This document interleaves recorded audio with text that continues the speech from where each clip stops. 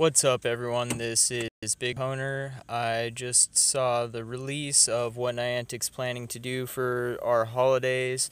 This should have been the best and biggest event of the year, and they have just dropped an absolute shitty event on us. They're increasing the rate for the baby Pokemon, which these are the worst Pokemon in the game. They're the lowest stats. They're completely useless besides filling your Pokedex. And we're going to have 10 days of these being an increased hatch rate.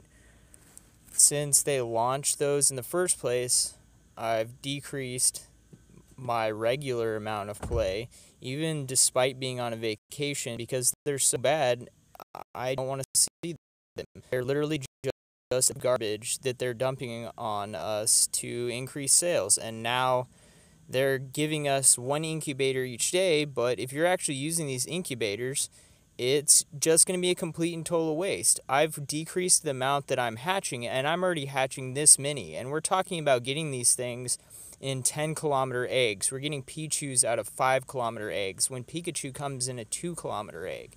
Now, honestly, this is just complete bullshit, and now it's going to be increased even more. I mean, I haven't even been hatching very many eggs, and as you can see, I have every Pokemon that comes out of these, and all but 2 of them I have multiples.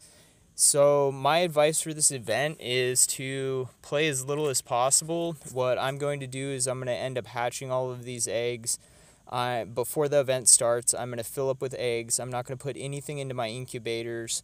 Then the only thing that I'm going to do each day is I'm going to collect my streak. I'm going to get my 1 free incubator, and I'm going to save those 10 incubators till the event's over, so that then I can use those incubators to possibly get something good.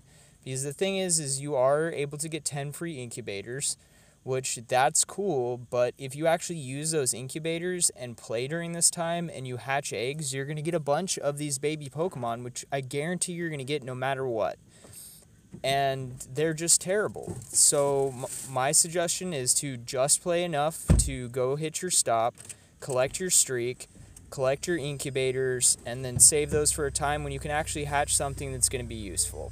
Thanks for listening. Talk to you later.